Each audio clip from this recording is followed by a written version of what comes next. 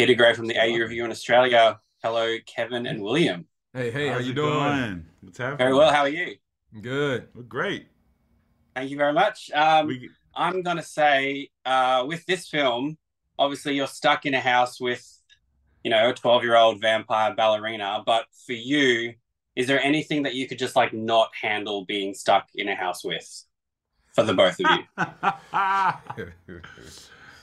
uh, probably for me, which Catherine would hate this, but I don't like watching golf. So if the house was filled with TVs with golf on, that would be torture to me.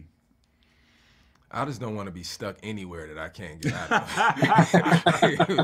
That right there will be, it'd be a long life for me. Yeah. I Constant was like, trying to you've probably figure. seen enough horror movies to know that like characters like just get out of the house as soon as shit goes down, basically. Yeah. That's how it goes.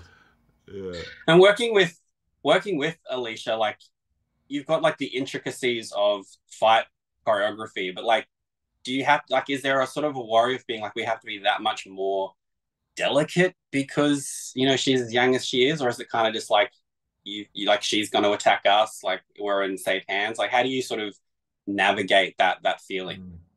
I'll put that to you first, Kevin. She Alicia is she was like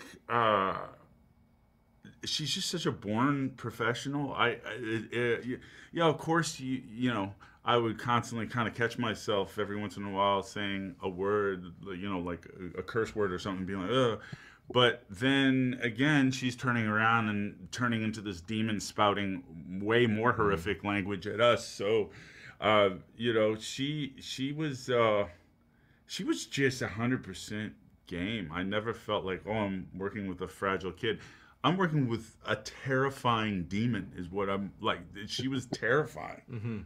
Like she's scared. She's between action and cut. She was terrifying. Hmm. Yeah. At cut, she became the sweet, brilliant girl that she is. But it didn't feel like she was a fragile No, creature, her did she? commitment to the work. I Oh, remember we were all in the van and she zipped up in the bag, and everyone's like, are you okay? You okay? She's like, yeah, I'm fine. Guys, let's go.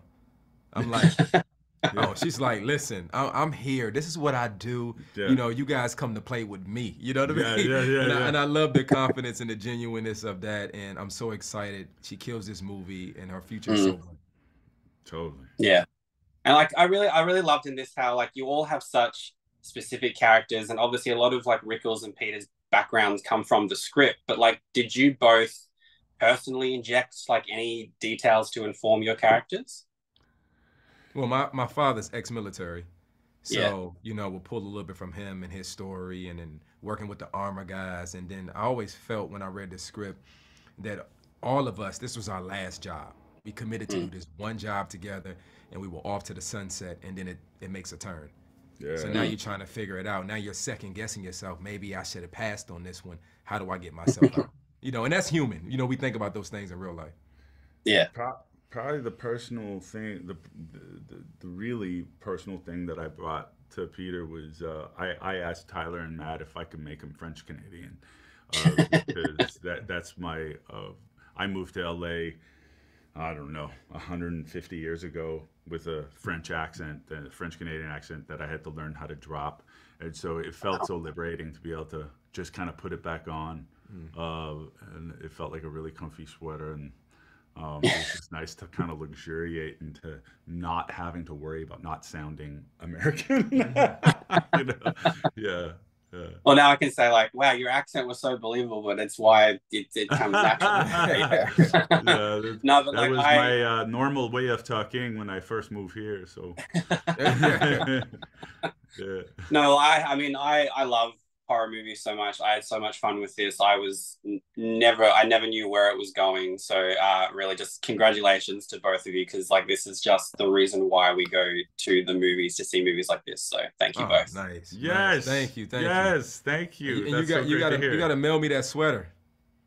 That's a good Yeah, I'll, that's I'll, sweater. awesome. there's a lot of people that want it, so I'll get Okay. them all. Fantastic, man. Cool. Thank you Thank so you both much. so much.